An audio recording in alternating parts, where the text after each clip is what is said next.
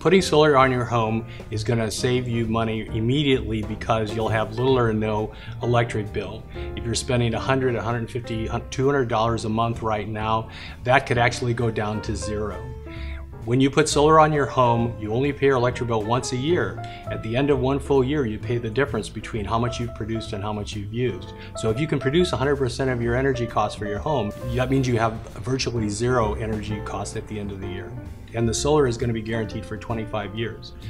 For about what people are going to spend in the next 5 years with the power company, you could own solar. It's going to last for 25 years. So after year 5, you're basically getting all of your energy free. That's how you save money.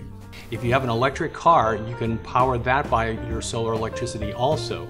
And it turns out, if you just do the math, people drive about 12,000 miles right now a year.